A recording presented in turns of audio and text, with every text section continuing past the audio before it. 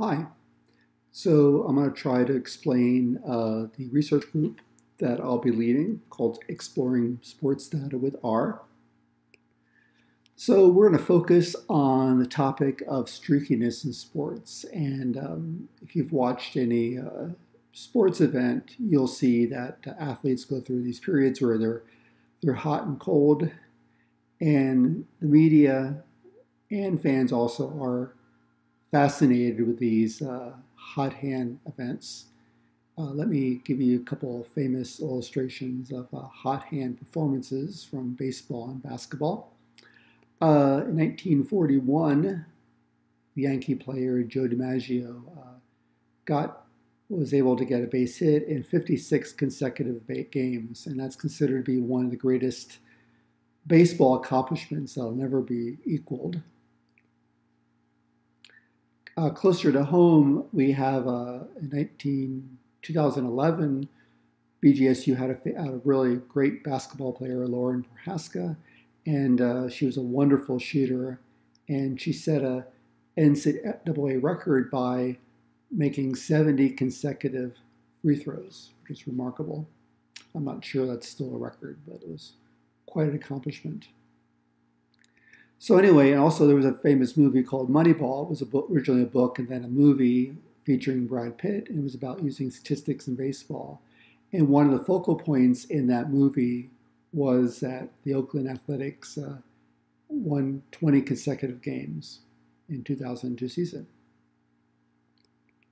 And there's a friend of mine, Alan Reifman, who is also fascinated with hot hand performances, and he has a site called The Hot Hand in Sports where he documents a lot of things that happen in sports with respect to streakiness.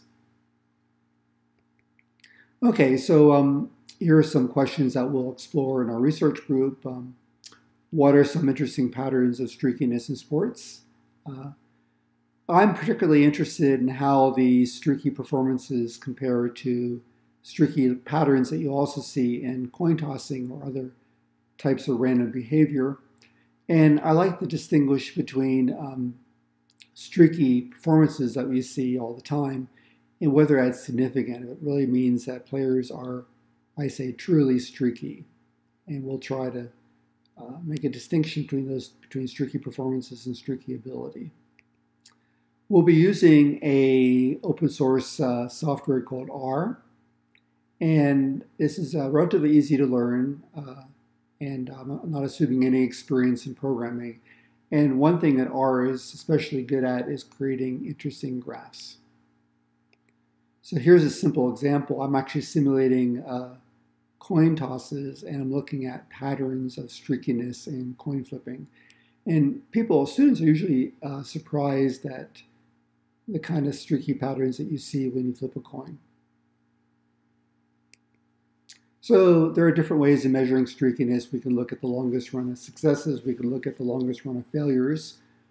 One thing that baseball does is it looks at the gaps between consecutive successes. So, for example, a player who's struggling will be said to be in an 0 for 20 hitless streak, and that's sort of notable.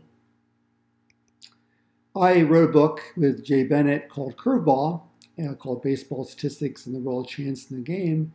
And we'll be reading a chapter from this book that's focused on the hot hand. And also we'll very gently get introduced to R and look at some interesting baseball data sets. And then we'll probably move on to other sports. And one thing we can do is to go together to a BGSU women's basketball game in the fall or the spring. And we'll look for some interesting momentum swings during the game. So any questions? I'm sorry I'm not here in person to answer them, but you're certainly welcome to ask questions by email me. I'll try to respond quickly. And thanks for reading and listening, and I look forward to working with some of you when the fall semester starts.